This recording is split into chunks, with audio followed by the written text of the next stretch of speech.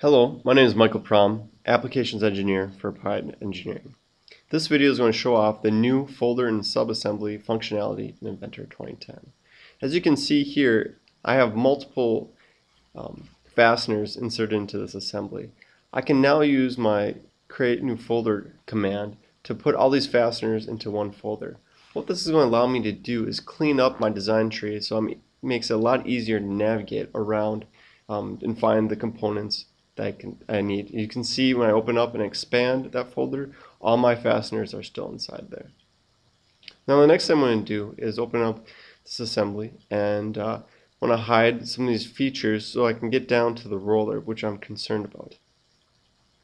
Now if you ever have a really large assembly and need to find a certain component in the tree, you can actually right click on the component and say find in browser. It's going to move your browser to that component and also highlight it for you.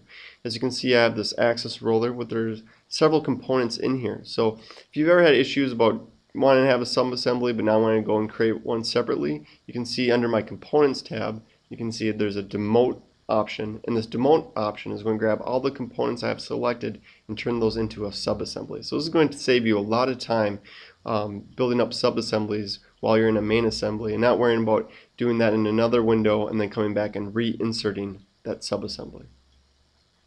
I'm just selecting my templates that I want to be used for this sub-assembly, and you can see once I have this selected that it's going to prompt me and say, do you want to insert it? It's going to insert it directly and bring over all those constraints that I had individually added into my components. Now they're going to be added to my subassembly.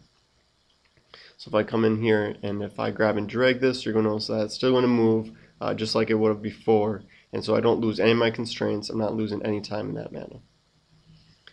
Now I want to lighten this up a little bit more, so I'm going to open up this subassembly that I've just created, and I'm going to do a new shrink wrap level of detail. So you might have noticed the shrink wrap off the labs that was new last year. They've now built that functionality into the 2010 release.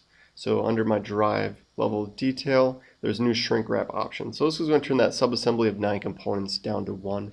Again, this is very important because it allows me to work with larger assemblies and come in and turn off or turn down the level of detail to smaller components. So if I'm not using this roller, there's no need to have all 9 of the components open. Instead, I can use that new derived shrink wrap level of detail, and that's just going to allow me to make my large assemblies a lot smaller. You can see even in here, I took off the surface of that black piece and made it smooth, and then I can actually take this once I have it saved, go back into my assembly